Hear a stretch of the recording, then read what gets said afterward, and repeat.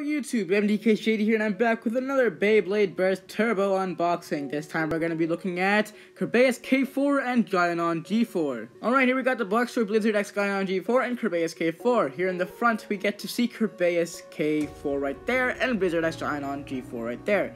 Top we got the graphics, inside we got the titles, Blizzard X Gaianon G4 and Kerbeus K4. And inside here we got the Beyblade Burst Turbo logo. On the back we get the stats. Gaianon has 9 attack, 3 weight, 2 burst, 3 agility, 4 defense, and 2 stamina. Kerbeus has 0 attack, 7 weight, 1 burst, 3 agility, 4 defense, and 5 stamina. And the slingshot stats for Kerbeus are 6 power and 0 speed, while Gaianon has 2 power and 4 speed.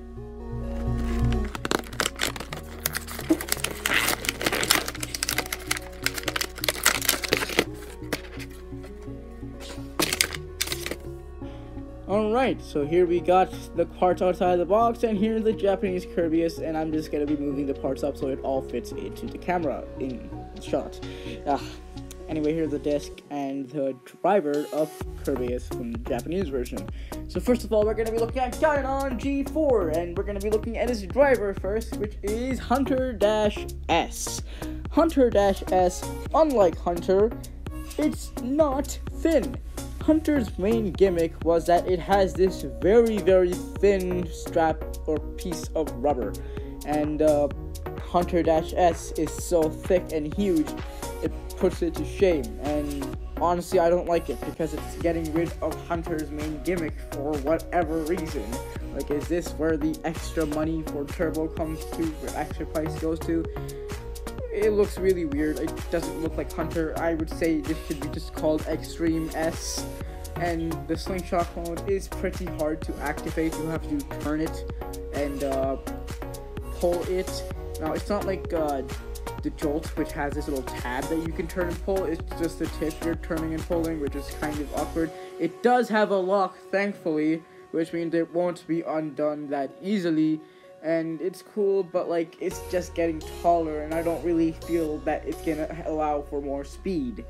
The disc this Beyblade comes with is called 1, it's bad, and the layer is Gaianon G4, which is gonna be one of the best for Beyblade Burst Classic. It has these 4 rocks on the side, and it looks very, very cool.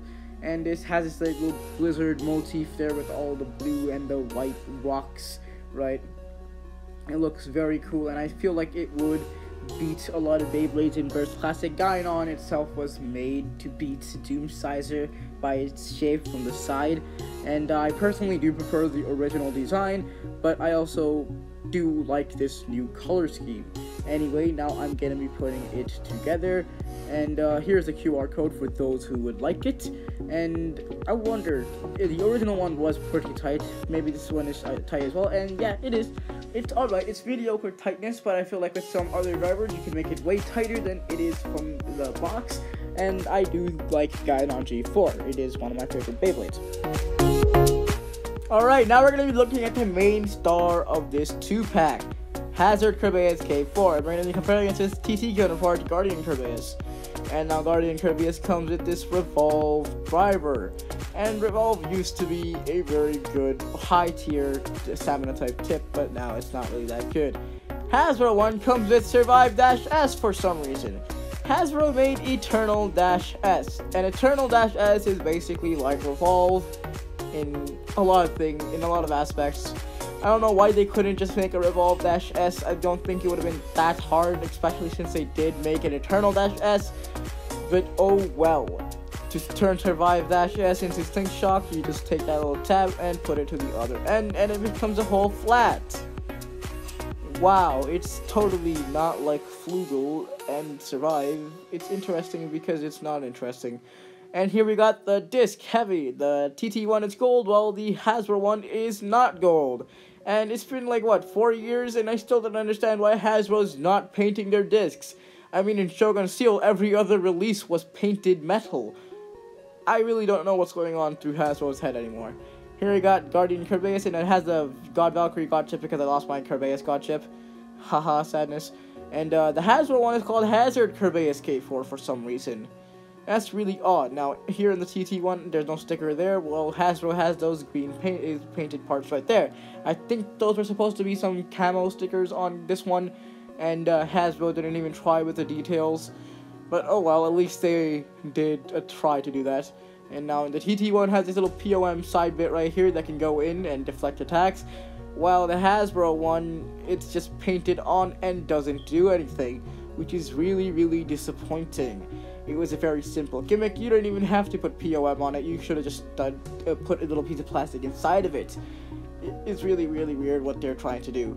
Now, in the back, they look very, very similar. I don't know much difference. I can't really see it, in my opinion. I may have to look at it after the video's over, but I can't really see much of a difference.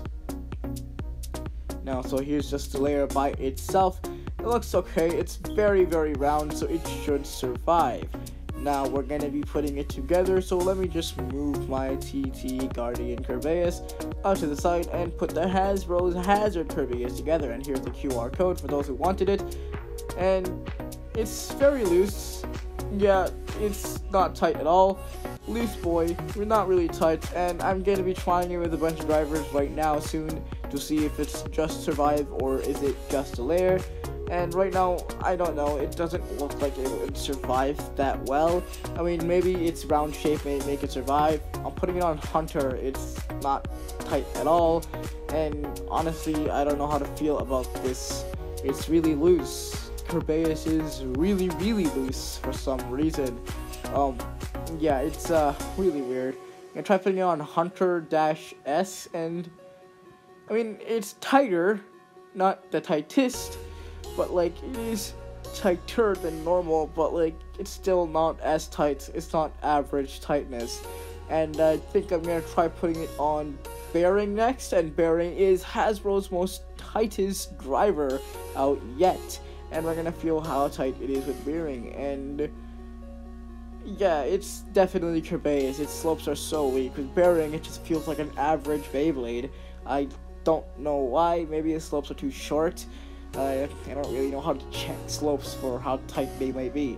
But yeah, so basically, if you're gonna get this, you're either gonna get this for some new parts for Burst Classic, like Heavy and Hunter-S and Survive-S, as well as Gaianon G4, because Gaianon is allowed in Burst Classic and it's gonna be one of the best.